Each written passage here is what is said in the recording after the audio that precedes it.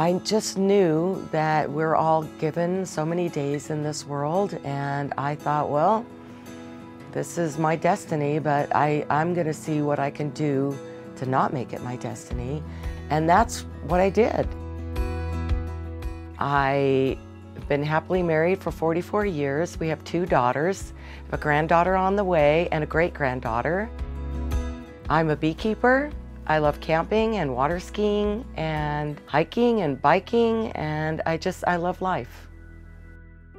The first time I met Laura was in our pancreatic cancer multidisciplinary clinic that meets every Tuesday. And what I saw was a very energetic patient who was very concerned about her diagnosis.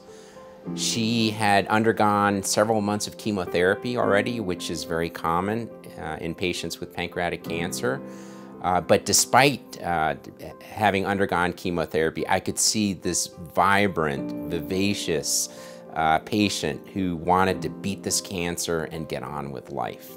So my journey started out with some stomach issues, and I ultimately had my gallbladder taken out. And they told me that my gallbladder was gangrene, and that was really unusual. So they said, why? I ended up going to Anschutz, and I was diagnosed with a tumor that had been on my gallbladder, which was pancreatic cancer. And that was May 6th of 2019. In the United States today, pancreatic cancer is the #3 cancer killer. Pancreatic cancer is often very silent until it gets to the later stages. Many patients with pancreatic cancer don't have specific symptoms.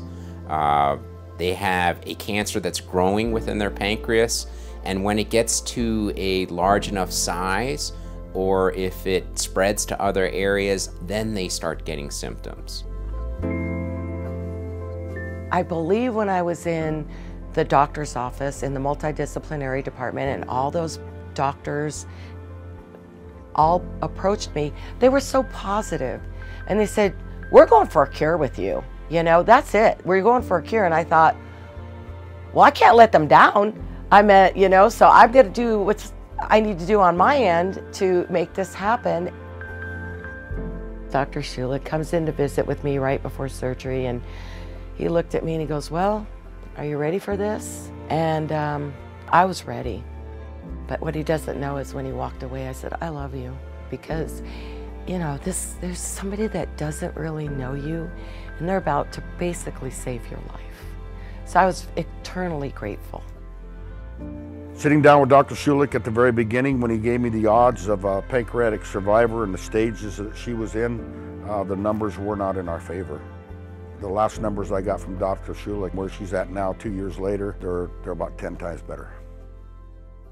Pancreatic cancer is a rough cancer, and many people, despite getting optimal therapy such as chemotherapy, radiation, and surgery, will have what we call a recurrence, meaning the cancer comes back.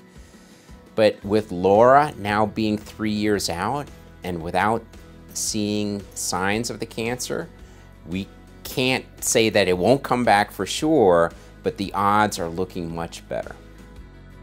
Personally, I would say to everybody that helped me, because this is how I am, I would say I love you, and thank you for taking care of me.